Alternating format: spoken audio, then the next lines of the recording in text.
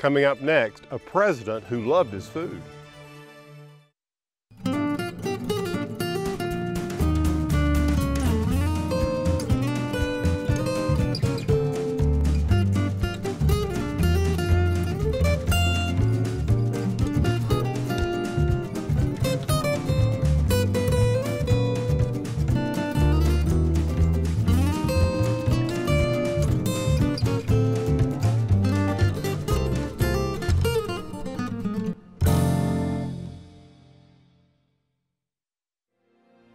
Hi, I'm Alan Smith. Welcome to Garden to Table. Well, I bet you can guess where we are today. This is Monticello, Thomas Jefferson's mountaintop estate. Now, we know Jefferson in lots of different ways. Thomas Jefferson was our third president. He was the author of the Declaration of Independence. But did you know that Thomas Jefferson loved food? In fact, he's considered America's first foodie.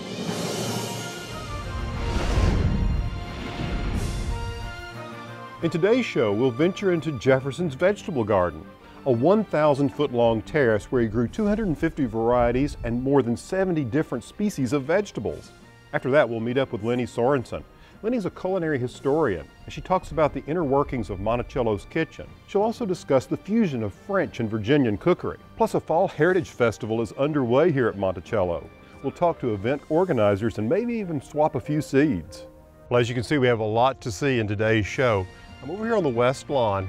Let's head over to the vegetable garden just south of here. I want to hook up with my friend Peter Hatch, who's Director of Gardens and Grounds. Come on.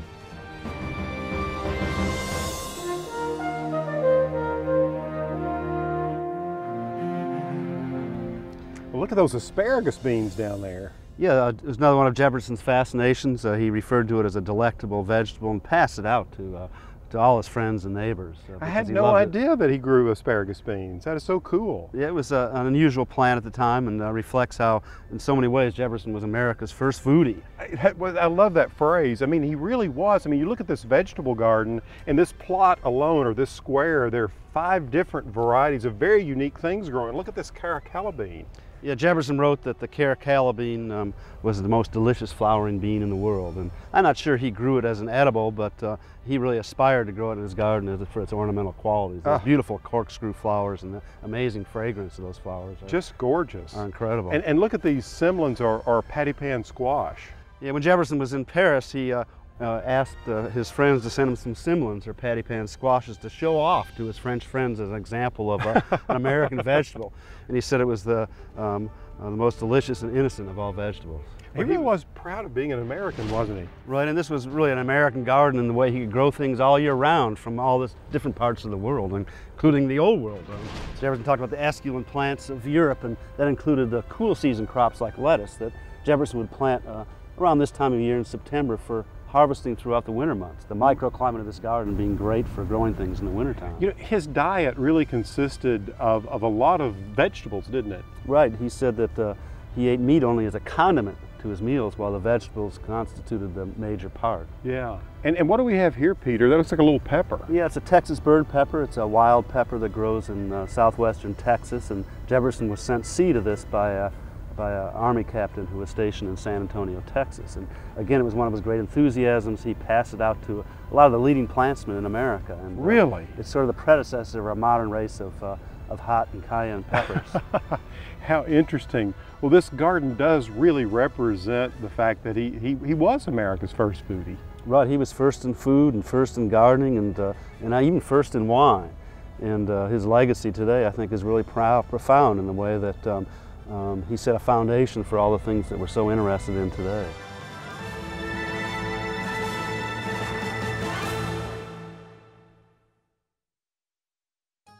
Leni, just look at this bounty. It's just gorgeous. Yeah, well, especially at this time of year. You're looking at the last end, the last hurrah of the fall.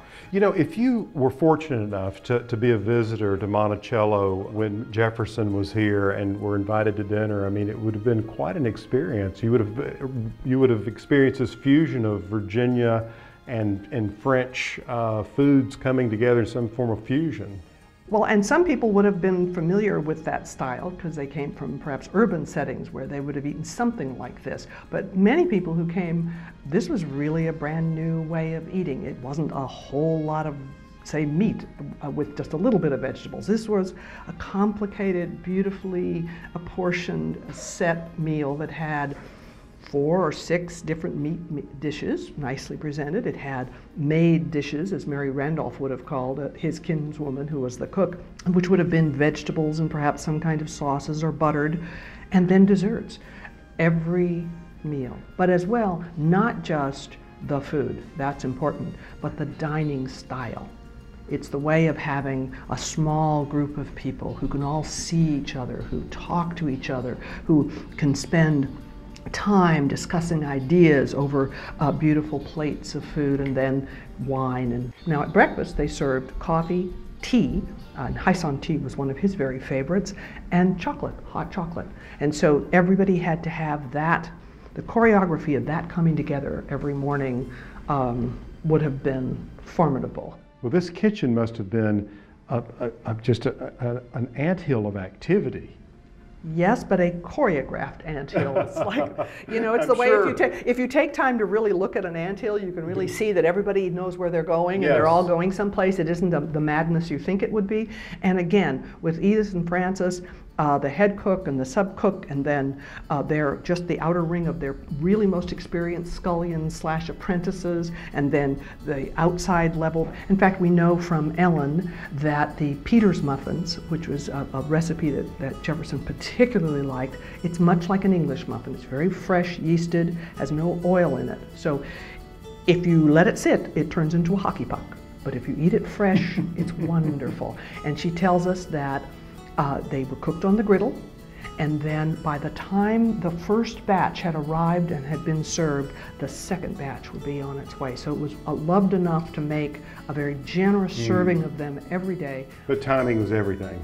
Absolutely, and so the choreography run by these extremely skilled women in this kitchen must have been formidable at how they ordered everybody around or made sure that it happened.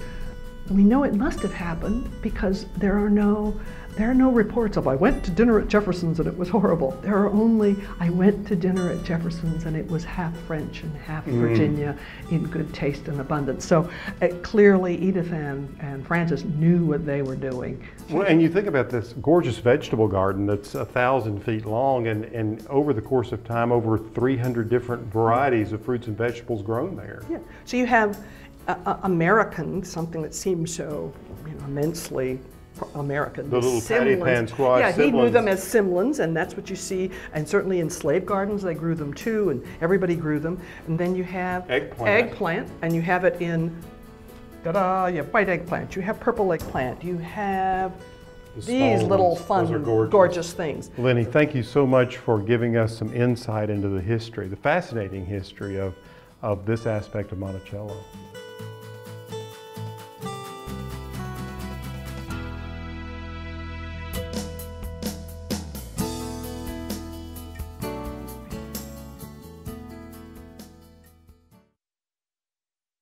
In the past, preserving food, having it through the fall and winter and early spring, was really at the top of mind. Today, we don't think so much about it because we have, well, refrigerators and freezers and things like that. You know, choosing vegetables like this winter squash that have staying power in that they will last through the winter, hence the name, was one way of preserving food. Here at my farm, we grow lots of different types of squash. Certainly the summer squash, but lots of winter squash as well, such as acorn and butternut. Now, one of the reasons these squash last so long is that they're tough. They have a nice thick skin on them, which allows you to store them in a cool, dark place and keep them there for a very long time. But what I find is that they can be tough to cut open. What I like to do is cut horizontally like this. It's just safer using a sharp knife, and then the squash is more manageable to work with. You see, like this, I can peel it easier and take out the seed. Now, this recipe is really simple. It requires some butternut squash, some apple, and onion. What I'm going to do is take one large butternut squash or a couple of small ones, 2 apples, a tart apple like a Granny Smith, and 1 whole onion. And what I've done is I've sliced half of it. I'm going to slice the other half like this. And then all I'm going to do is layer squash and the apples and the onion all together. So So there's a little bit of squash. Here's the apple.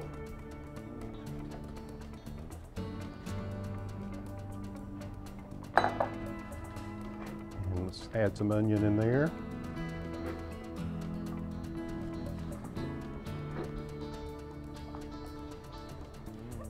Equally distributing it. And I'm just going to take a little more squash and add to the top here. You can see how beautiful this is with all these autumn colors. Now it's time to add the other ingredients before we pop it into the oven. In a bowl, I'm going to combine ½ a cup of olive oil and ¼ cup of apple liqueur and 2 teaspoons of finely minced garlic. And I also want 2 teaspoons of finely chopped rosemary. So I'm going to chop up some of this rosemary that I gathered in the garden. We grow rosemary here both in the ground and in containers. It's not always cold hardy, so I like to move my containers in the greenhouse in the winter, and sometimes the ones in the ground actually get through the winter if it's not too severe. You know, there's nothing like having fresh herbs at hand. All right, so there we have it. It's about 2 teaspoons of rosemary. Put that in there. And then I'm going to add a little salt and pepper. Going to add a ½ teaspoon of pepper, although I like a lot of pepper, and 1 teaspoon thereabouts of salt. Of course, you can use as much as you like. And then I'm going to whisk this together. The flavor of the rosemary and the apple liqueur really adds a nice touch to this dish. Now, when this is all mixed together, you just want to drizzle it over the top like this. Distributing it evenly. And now it's ready to pop into the oven. I'm just going to take some foil, I'm going to cover the baking dish like this, and I'm going to place it into a preheated oven at 350 for about 30 minutes with the foil on. So here we go. And then I've got one in here to show you. Look at that, isn't that beautiful? Now you want to cook this until the squash is tender, 30 minutes in the oven with the foil on it, and then usually it takes about 15 more minutes with the foil off. It's a beautiful presentation and delicious with so many other things for the fall.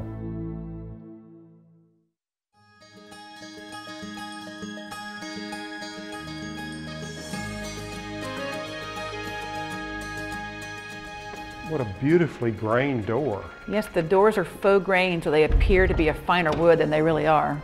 Elizabeth, this room is incredible. The last time I was here, the dining room was blue. Well, this is Jefferson's chrome yellow dining room. And we discovered this through paint research, and it's been painted yellow since the winter of 2010. Well, it's extraordinary. You know, these intense colors were really sort of all the rage at the end of the 18th century and beginning of the 19th, weren't they? They absolutely were. Jefferson was really keeping up with fashion by painting this room this incredibly vibrant color.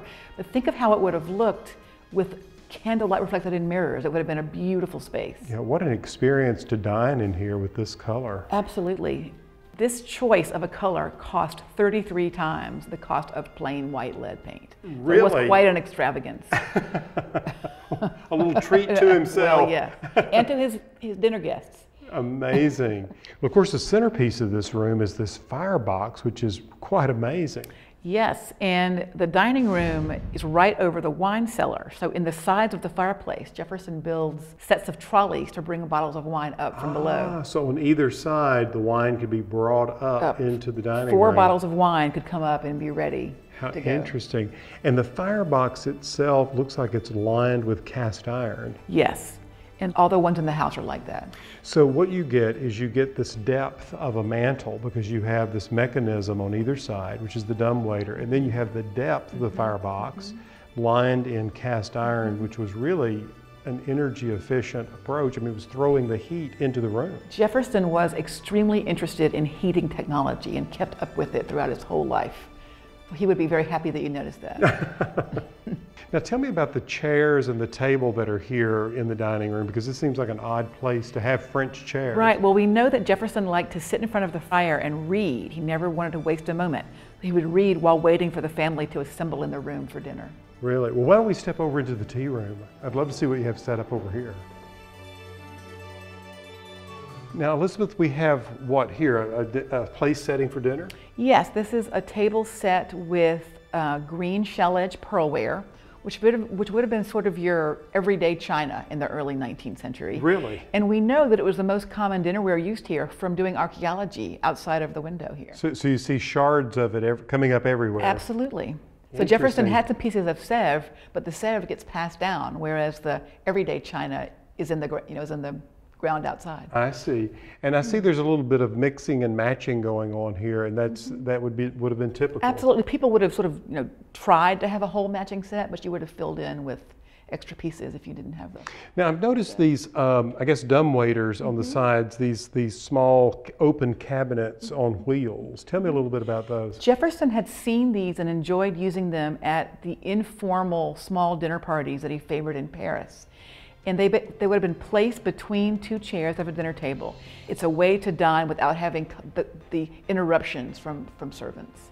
Now here at Monticello, mealtime and entertaining and the food itself was terribly important to Thomas Jefferson, wasn't it? Absolutely. Jefferson was really a real foodie. He had learned to enjoy good food in Paris. And mealtime was really one of the major events of the day. There was one major meal served between sort of 3 and 4 in the afternoon, and it would have lasted a couple of hours. Of course, the food that was served here was a fusion, I guess, of American food, colonial food, and French cuisine. Mm-hmm. Yeah, and it was grown right here on property. Absolutely, on the plantation. And there was a sort of an ongoing, I guess, guest list, or guests just showing up. It was not unusual to have as many as 30 people for dinner in one night. This has been so inspiring. Thank you, Elizabeth. Oh, thank you.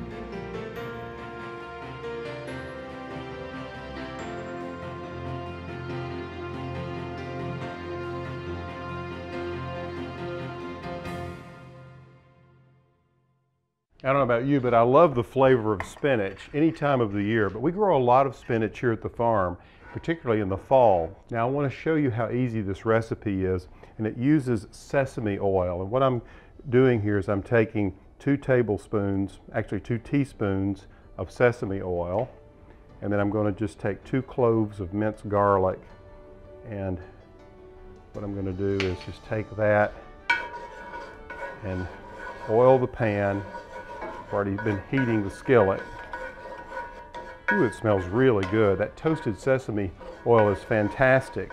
And then we'll give this just a minute, and then I'm going to add 10 ounces of spinach. Now this recipe is enough for 2 people, so you just need to double it or triple it, however it works for you and what you're trying to do. So I'm going to go ahead and add the spinach, and as you know, this really cooks down. It looks like a lot of spinach in the beginning, but it really cooks down in a hurry.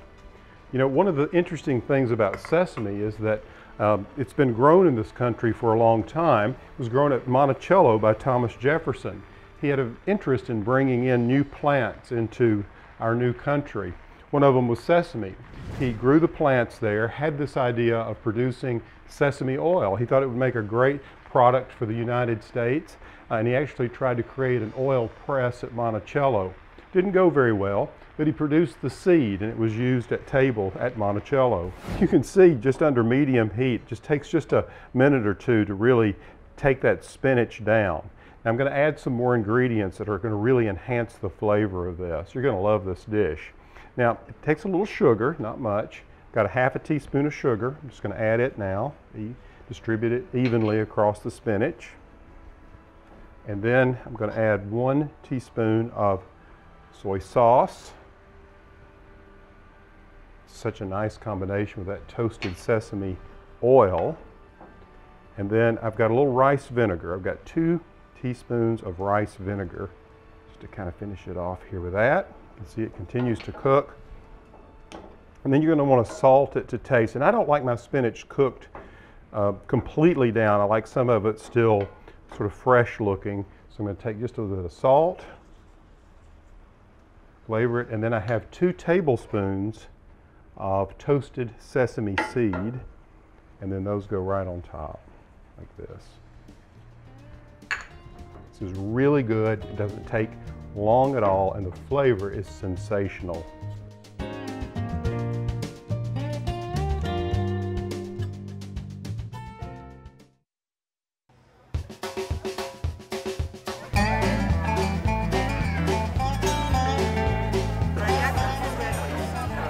Raspberry and strawberry.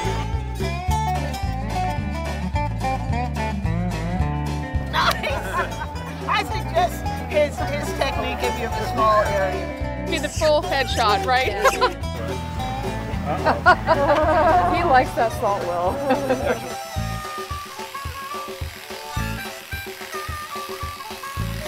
This is, of course, the sweep, and that's the yolk for holding the sweep.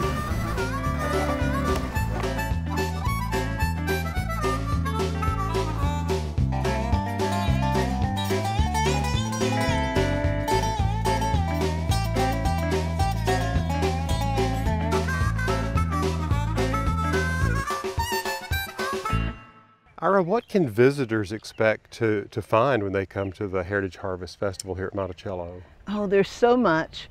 On the lawn, we have 2 great big tents. The Master Gardener Root and Shoots tent, where there's all kinds of activities that are kind of family oriented. The tasting tent, where we have tastings. Oh, we're what talking fun. Tomatoes, peppers, melons, all kinds of artisanal food from our local area. It is the place to get a little taste of the festival, if you're not at the chef's tent, where there's an So you could have a taste of the vegetables, or you could have it prepared by local chefs. Absolutely, How absolutely. Lovely, yeah. And the heart of the festival is the educational program.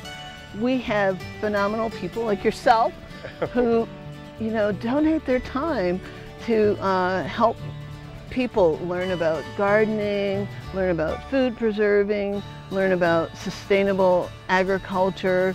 There are just so many things. And sometimes we have goats, you never know. And the Backyard Revolution, they have all of these kind of old-timey skills, chair making, basket weaving, things like that. And what about seed swap? I've heard all about this seed swap that I'm very excited about. Well, the seed swap is the first thing in the morning. And this year, if you come early, I hear people like you and other legendary seed savers are going to be there for people to meet. Well, I did bring some seed to participate, so I'm very excited about it. I can't wait to see what I bring home to my garden.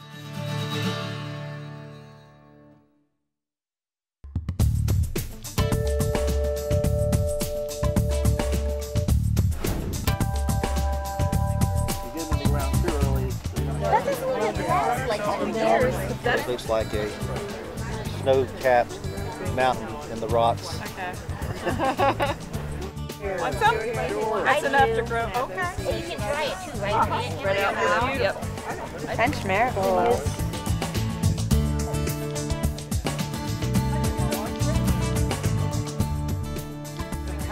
So how does this work? You all selling seed? No, I give mine away. Swapping or giving away. Have you ever grown American basket flower? No. It grows about this tall, has a big purple bloom on it. It comes from the Arkansas River Valley. Let's swap. All right. And I have never seen these. Okay. Here, came from my farm. All right. Oh, I'd like to.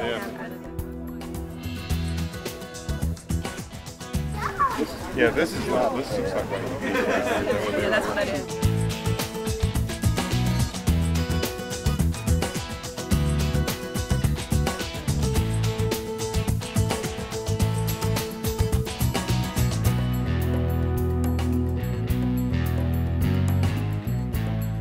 Well, after 200 years after this 1,000-foot vegetable terrace was created, it's so inspiring to come here and see so many varieties of the foods that Jefferson grew here at Monticello. Well, that's all the time we have for today's show. I hope you've enjoyed it as much as I have. Until next time, good eating and good health.